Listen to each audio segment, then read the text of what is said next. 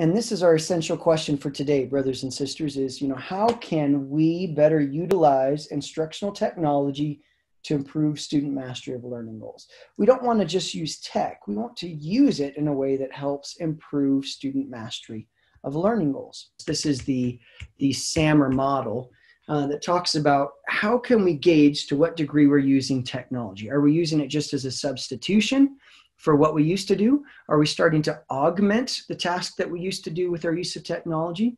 Are we modifying the task? In other words, is the tool itself working in a way that we can actually change the task into something that's more efficient, more engaging, fosters learning in a way that couldn't be accomplished before? Or are we getting to redefinition where the task we're actually engaged in could never have been conceived before? It was inconceivable before because of we didn't have this type of tech. And we're looking at all those different depths. But before we do, let's keep in mind this Old Testament story, if you're familiar with it. He goes up the mountain to talk to God. And by the time he comes down, this is what they've reverted to, which are these older practices that they used to abhor in Egypt, which is idol worship. In this case, they've created a golden calf. A couple of lessons you might think about is it seems like when we're not being watched, we tend to gravitate towards shiny things and be up to no good. So one of our key roles as teachers is to help our students learn to use technology in ways that facilitate learning and in ways that are responsible. Because the natural man or natural woman will tend to gravitate towards the new and shiny and utilize it in ways that aren't really productive. Okay? The other lesson might be is we just love shiny things. We just love shiny things. In fact, some are accusing your generation in particular of technology worship, of basically amusing yourselves to death. And I don't think that's very nice. But I'm very interested because I've been at the park with my kids and we're hanging out and I look over and there's this beautiful 2-year-old kid who's just wandering around. I was like, trying to get his dad's attention. And his dad's just on his phone like this. And I want to walk over there and say, hey, can I see your phone real quick? And go, just throw it, see what happens. Okay. We don't want to inundate our kiddos with any more unessential technology use. What we want to do is help them to utilize it in a way that helps them master their learning goals. Okay. I found this interesting in the New Testament where Paul goes up to Mars Hill, he's talking to the Athenians, and they're interested in what he has to say. But this is what it says about why they're interested. It says, for all the Athenians and strangers which were there spent their time in nothing else, but either to tell or to hear some new thing. Interesting. The only reason the Athenians and the strangers were there wasn't because they wanted to hear the message of Christ resurrected. What they wanted to hear was something new. They spent all their time just, to learn about something new. It's cool, it's new, it's shiny. So this pattern has been around for a long, long time where we like shiny stuff. We like new stuff. So here's an exhibit for you. Yesterday evening, I Googled top gadgets, and here are some of them that popped up. Now, at the end of this, you need to make a decision. Which one of these do you most want? Okay. All right. So here are your options. Let's pretend this is on like Oprah or Ellen. I'm like, look under your chair. You get one of these. Okay, whatever. So here you go. This is a little app and a plug-in into your grill. You can rig your grill to actually be smart control so that you can plug in a meat thermometer, and from your smartphone, you don't even have to be near the grill. You can be walking around and check the thermometer, the meat temperature, and then also change the temperature of your grill because it's smartly connected to your phone. You can grill without having to be at the grill. Yes. Okay. And this is a smart trash can. Yes, you can walk by it and you can wave your hand in front of it, and then the can goes and opens. Then you can wave your hand over the top of it and it'll go and close, which is really cool, kind of a Jedi mind trick.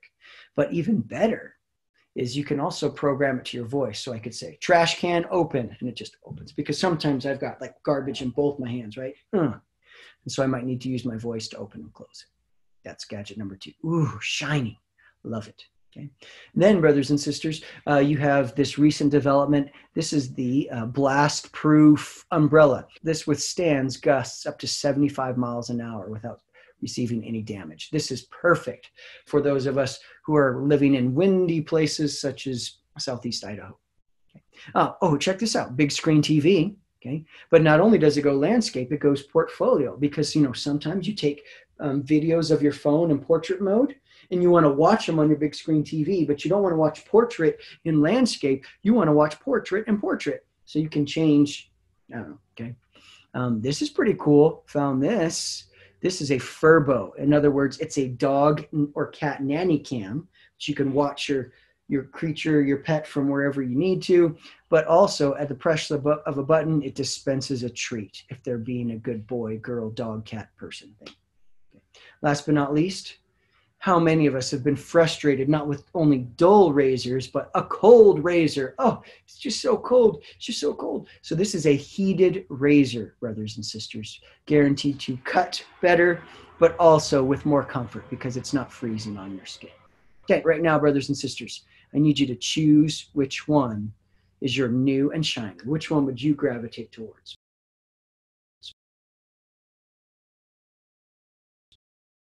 Yeah, we love shiny things. We love this. And I'm a sucker for these types of things as well. This is not how we're going to approach tech, which is new thing. Got to have it. Got to use it. It's going to be, here's our learning goal for our students. This is the type of evidence we want to collect through our learning activities.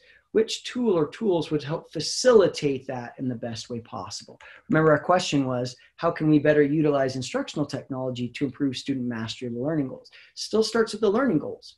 Still starts with where we want kids to end up and what we want them to be able to know and be able to do. And that's how we start to determine what tools will help us and, more importantly, them get there. Okay. So what's happened due to, in this case, COVID, and you had basically a chasm that broke. You had some teachers that were just like, I have no idea what to do. And they basically just stopped teaching the last 2 months or 3 months of the semester or weeks or whatever it was. But then you had some other teachers, public schools, also in your university experience, that were able to keep it going and actually continue to facilitate learning effectively. But it sounds like there are 3 things that they had going on. One, they already knew what were the instructional practices that they needed to make sure were being done, right? Clear learning goals, providing clear feedback, modeling, scaffolding, opportunities to revise and resubmit, whatever it is that we figure out has that highest impact on student learning. They said, no, I'm going to make sure that happens. Okay. Then they also had students, by the way, who had access to devices and to Wi-Fi. If students don't have access to devices or Wi-Fi, when we switch to remote, it's very hard for those kiddos to be successful, obviously. But also you had instructors or teachers that had the know-how, the training, and often professional development in how to use a blended approach. In other words, how to do some of it face-to-face and how to be able to do it in an online environment as well and have those two complement each other. And some teachers just completely flopped, stalled out, and didn't do anything for the rest of the semester in public schools and also in universities because one or many of these things were missing. We likely will have some opportunity to interact with our students face-to-face, even during a COVID-type crisis. There will be some opportunities to interact face-to-face and others that are going to have to take place online. It'll be a very much a blended learning approach. And blended learning means where these are going to complement each other. It's not this, or this on Monday and this on Tuesday. It's more where these are complementing each other. And as we think through what tools to use and how to use them, we're also going to be cognizant, are we using it just for substitution, the videos? Are we using it to augment the tool, augment the task because it has a little bit more functionality? Are we starting to transform or modify the task itself because of the technology? Or are we able to completely redefine it and access a global audience and get kids in contact with other individuals, experts in the field because of the technology that's been created? So for example, let's take a look. So we used to have kids type in the computer lab on Word, save it, print it, right? Now we can use Google Docs. Ooh, if we just switch from Microsoft Word to Google Docs, all we've done is really substituted. The technology is just a direct substitute, really no functional change. But we can also take Google Docs and maybe start to access some of this functional improvement. In other words, I could turn on the little voice to speech recognition feature, and for a kid who really struggles with typing, he or she could just dictate it out loud, get all their thoughts down, and then we could go back and start to proofread and edit that. So that's an added functional improvement that we didn't have before, voice to text software and plugins. Okay? But we could also say, what if we use this same thing, this Google Docs, in a way that actually starts to modify, starts to have some significant task redesign. In other words, you are all going to work on this assignment, and 3 of you are going to be you'll all be in teams. I want you to take that document and I want you to share it with each of your teammates. So you're all working on the same document. Now, as you work through it from here, there, wherever you work on it, but put in the comments, put any changes. And those comments will go to anybody else who's sharing the document. You get live feedback. Make sure you resolve those comments when you work through those types of things, where you're able to work and collaborate from different places and have real-time feedback and interaction. That's starting to redesign the task. It goes from a single author to digital co-authorship and co-editing. Okay, we're starting to redesign the task. But what if we took all of that, okay, and then we put it into a multimedia presentation that we shared and pumped out, not just to our classmates, but we actually came up with like a TED Talk night, whatever we're researching or coming up with. We do a TED Talk night and we host that via live stream and record it so that our students whose parents are overseas in the military or aren't able to watch, that they're able to access it from their phones or anytime they want.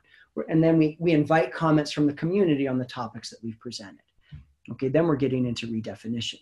It's not about the tool that we choose. We're still using Google Docs for these 3 right here, right? But it's about to what degree we employ the tool to either substitute, augment, modify, or redefine what's going on.